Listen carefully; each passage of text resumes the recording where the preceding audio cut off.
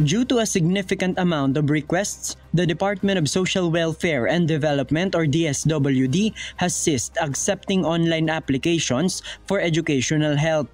The agency has received 2 million applicants for the cash assistance it provides to low-income students.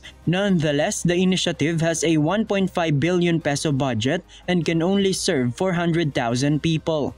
Secretary Erwin Tulfo had already conversed with House Speaker Martin Romualdez about keeping the cash aid program going with the assistance of lawmakers.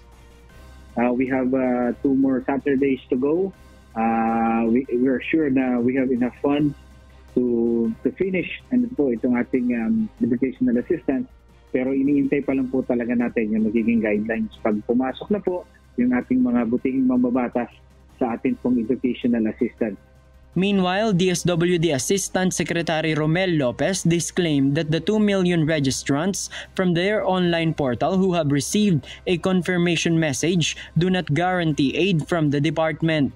They will still be evaluated because some of them may be disqualified from the program. The educational cash assistance payout will only run until September 24. JP Nunez, UNTV, News and Rescue. We serve the people, we give glory to God.